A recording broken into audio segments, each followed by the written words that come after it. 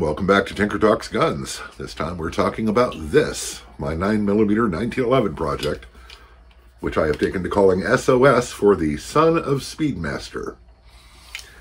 And that name has a story. The genesis of this pistol actually goes back a little over 35 years when I worked for Detonics Manufacturing in Bellevue, Washington.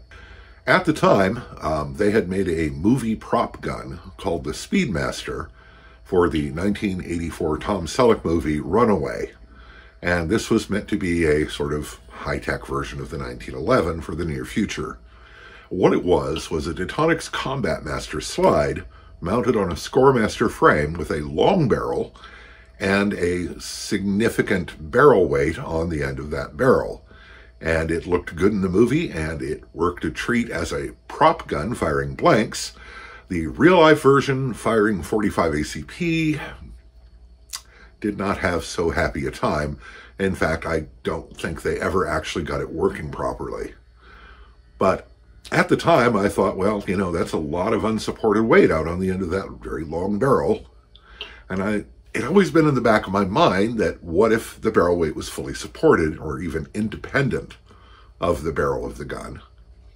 And that idea kicked around in my head for off and on for decades. I didn't dream about it at night or anything, but I did think about it. And last year when I decided to do a 1911 project in 9mm, I decided to put my idea into motion, as it were. And the result of that is the gun you see before you now. Now, we're going to get into this in great detail on the tabletop, but the basis of it was a Thesis Duty 2 45, and then I purchased off eBay a Rock Island Armory, RIA, whatever, 9mm slide and bull barrel. And then, well, you know, let's get into detail on that on the tabletop where you can actually see what I'm talking about so much better. So the 9mm S.O.S. I had a lovely piece of walnut, so I decided for custom grips, which unfortunately are cracking on this side, so they'll have to be replaced. But they do look pretty, don't they? And my grip on a 1911 is front to back, so I don't worry much about the sides of the gun. It doesn't really do anything for me. So first off, let's unload and show clear. Chamber is empty, magazine is out. And since we're going to break this puppy down, you're going to get to see all of the mistakes I made putting it together, and there were several. So again, the frame and the internals are all from a Thesis 1911. And that's pretty good bones any way you look at it, because they actually have a forged frame and barrel, although I didn't use the barrel. And the internals are quite good. The trigger pull is really very nice, breaks at about 3 1/4 pounds. And the reset is nice and short and crisp. Now, the trigger is very good, but it's not quite competition pistol good, so there's a little more work to do there. You may have noticed the weights at the front, and we're going to take this apart and show you all of that in detail. First things first,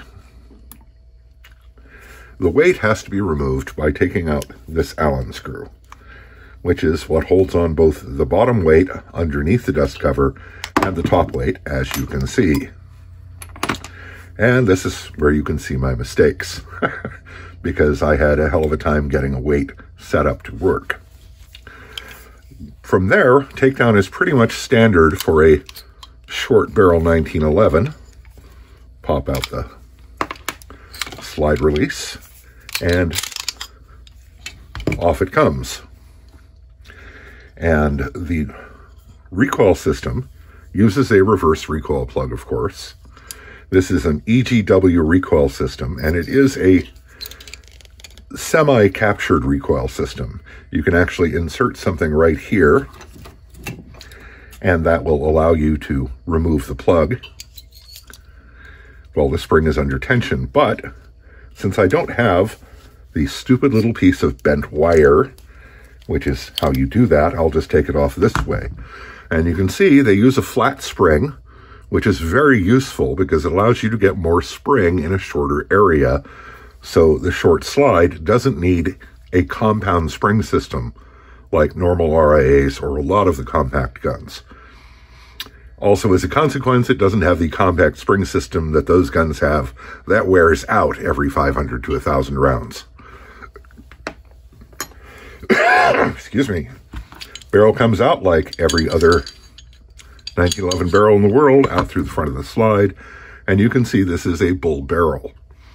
And that is important because it's one of the things that allows you to have such a short slide, is that you've eliminated the bushing. Colt, as I noted in the Detonics video, got around Detonics' patent on this by having both a bushing and a bull barrel, but the bushing was large enough to pass over the locking lugs. And that works, but I wouldn't call it good. So, the slide is fitted with a Novak non-adjustable rear sight and the Novak front sight. And this weight is steel. I tried the first one in aluminum. It worked poorly and wasn't heavy enough. So I made one out of steel, and it did not sit straight in the gun, so I inserted a set screw to hold it in position in the gun. Eventually, in the interest of craftsmanship, I'm going to have to replace this with one that fits better. But for now, it will do. The entire gun and the weights are coated in gun coat, by the way, which was contributed by Chris from McAllen Defense, not McAllen Tactical, who are, sadly, he has gone on to greener fields, and McAllen Defense is no more.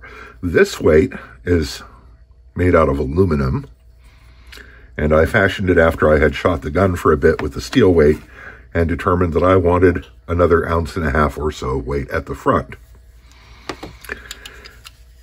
I did hand-cut checkering on the front strap. I blended the flat mainspring housing and checkered it. I have not yet modified the grip safety, but I almost certainly will.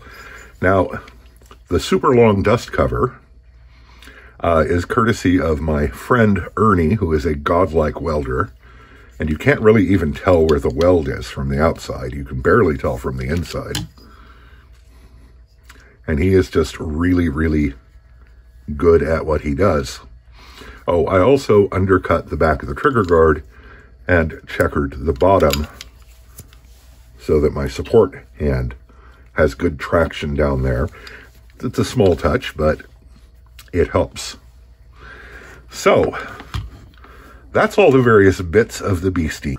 Frequently asked questions about this gun are, is it heavy? Yes, it's 40.1 ounces. It's not excessively heavy for what it is, but it is heavy. Another question is, what's it for? It's for shooting action shooting matches, which I like to do. Action Shooting International, very casual action shooting, very friendly, very nice and laid back. And at my age, I appreciate that. And it's very well suited to that because you never have a string of more than 10 shots in a row because they want to accommodate as many people as possible.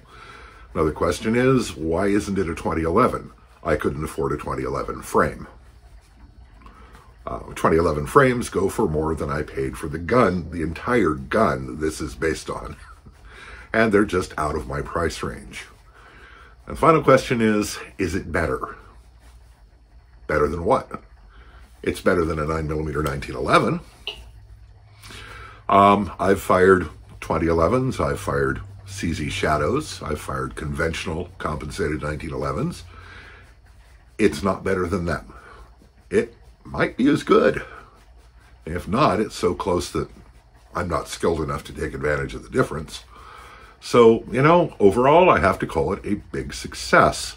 Most importantly, I did it. And it kept me off the streets and kept me from spending excessive money on important things like ammunition and food, and, you know, that sort of thing. But this gun all in, excepting labor, which was, since it's a hobby, doesn't count. This was about $500 less than a 2011.